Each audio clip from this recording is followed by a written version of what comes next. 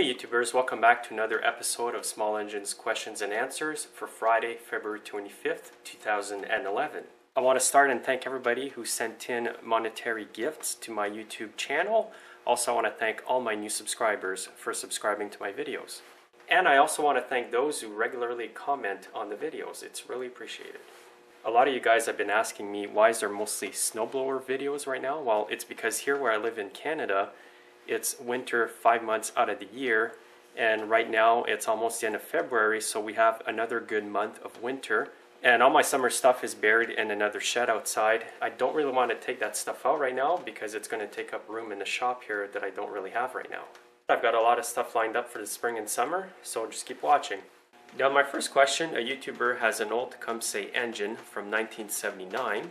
He also mentions that the muffler's never been taken off since 1979. His main concern, however, is that the bolts might break in the engine. Well, the likelihood of the bolts breaking in the engine is very high. Sometimes they may come off easy even though they've been on for over 30 years. But if the motor's been subjected to a lot of melting snow on it, if it's been stored outside especially, it's even more likely that the bolts will break in the head of the engine. Even motors that aren't 30 years old, sometimes the bolts break in them. You just got to go real easy when you take them off. Go one way, then back one way. Like go back and forth a bit, very slowly. You can spray a bit of penetrating oil in the back here. But if the bolts are fused inside the engine, then that may be futile. Here's where you're actually taking the bolts out of, is these two holes here.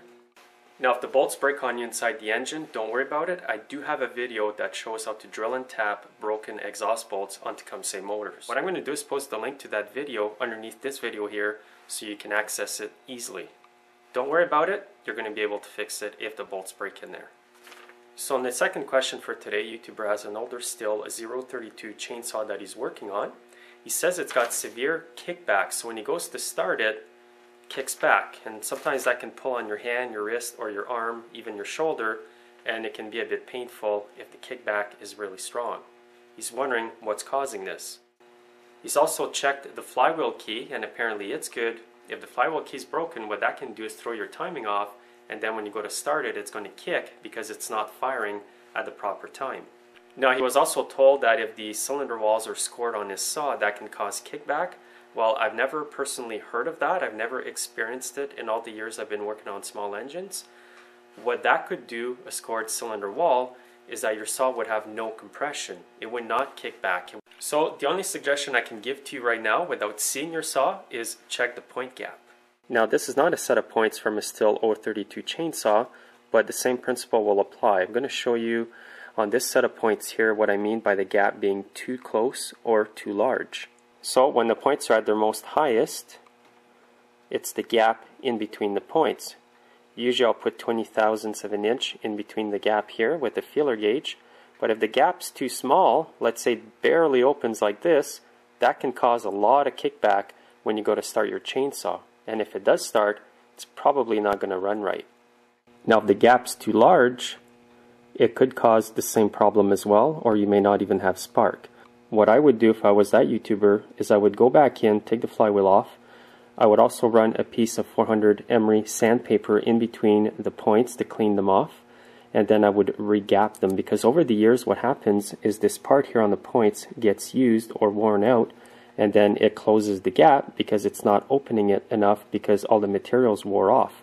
You can put a bit of lithium grease here, just a tiny bit, and there should be like a felt in there as well that rubs on the lobe. You can grease that a little bit. It's going to prevent wear here.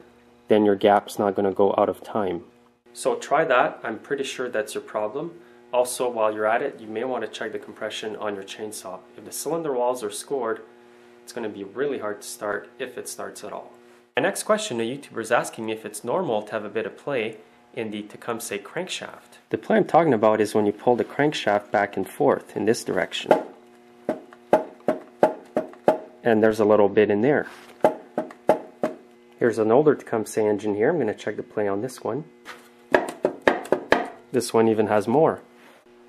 Here's an older Briggs 5 horsepower engine. I'm going to check the play in this one too. Now the Briggs here has a little bit, but not as much as the Tecumseh. Now all these engines were good apparently, so I know that It's been like that for a while. There hasn't been any problems with that motor here, so I guess it's normal. It's a bit odd, but I've never had a problem with my engines, even though they have that shaft play. So thanks again for watching. I appreciate all you guys watching my videos. I just printed off a whole bunch of questions that I received from you guys, so just be patient. It may be a while before I get to answering all the questions. Have yourselves a great weekend.